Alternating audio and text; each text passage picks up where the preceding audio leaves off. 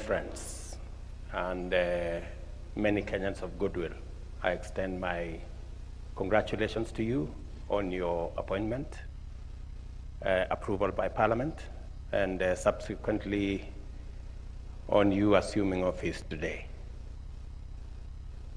I am very confident that this appointment is well deserved because of the experience that I know both of you have in public service.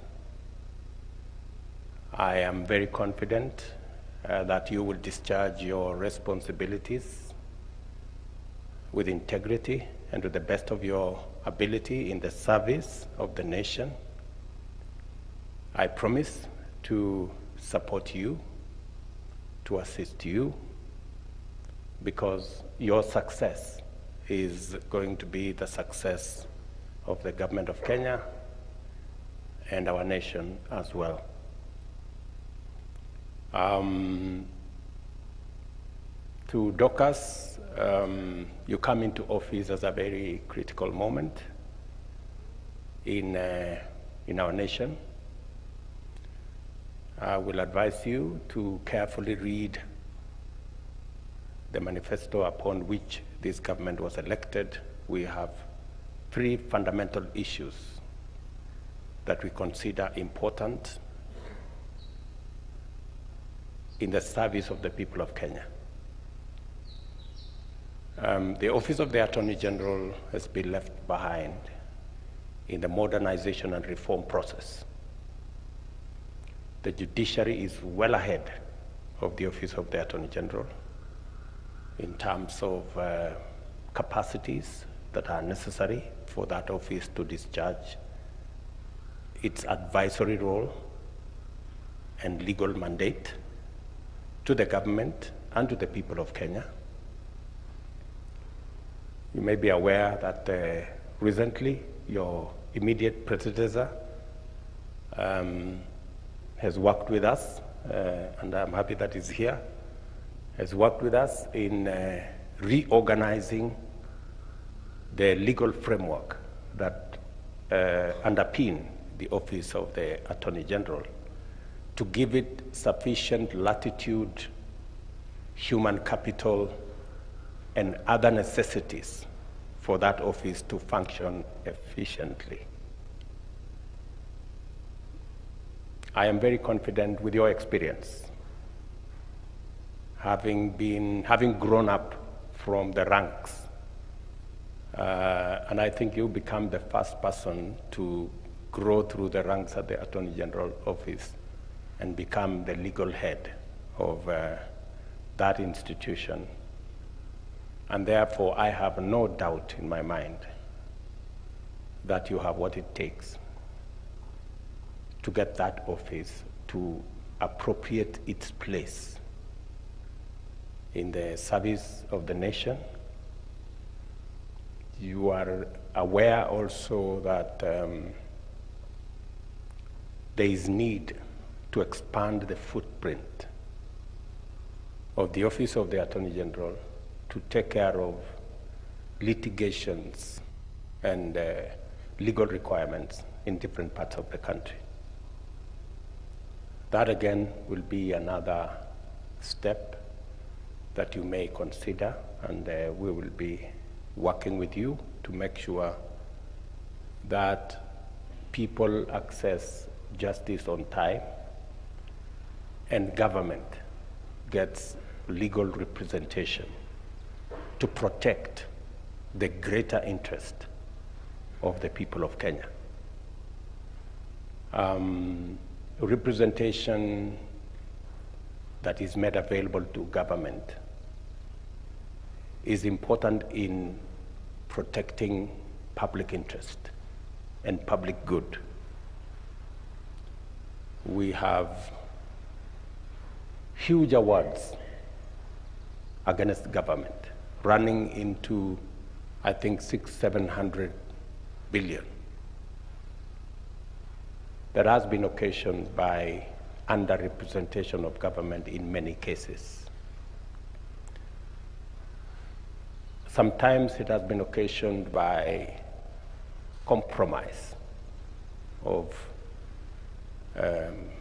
government representation. It is very important, Madam Attorney General, that you work with all the other agencies to make sure that that responsibility and legal representation to both government and the people of Kenya is timely, is robust, and is appropriate.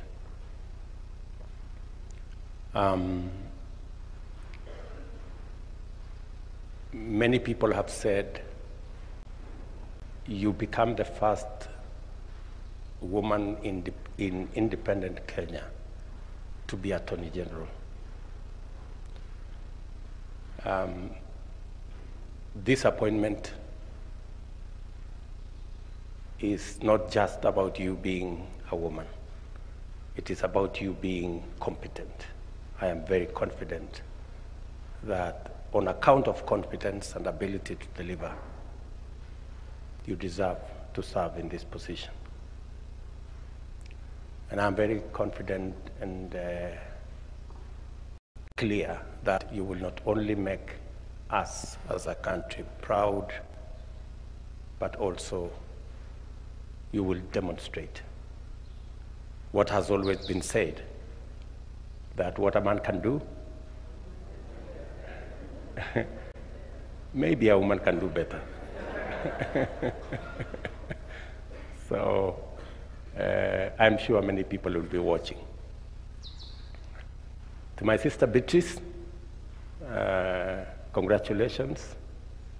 I know you very well. I think I've known you for 20 years, and I know that you are an astute leader. You have my confidence as you serve the people of Kenya in your new responsibility. As has been said, you know, East Africa is the biggest market of Kenyan products. The East African community is the most progressive community in our continent, and a lot will be expected of you and your colleagues from the other partner states as you shepherd and steer this community to harness the collective potential of the 300 million people in the East African community for the progress and the expansion of business, enterprise, investment, and the unlocking of the tremendous potential that exists in this region as the world moves towards regional blocks and investment, entrepreneurship, business takes lead as the new tools of governance and informing political orientation. So you have a responsibility not just to us as Kenya, but to our brothers and sisters in the East African community as well. As you've been told, you will also be an ex-official member of the East African Legislative Assembly. That also gives you opportunity to engage with our legislators and to formulate policy on how we make progress as EAC. You are aware that already 3 countries have signed on to the East African Federation. The 4th country is on the way, and therefore it's an area of interest for us as a country because we've already taken that step.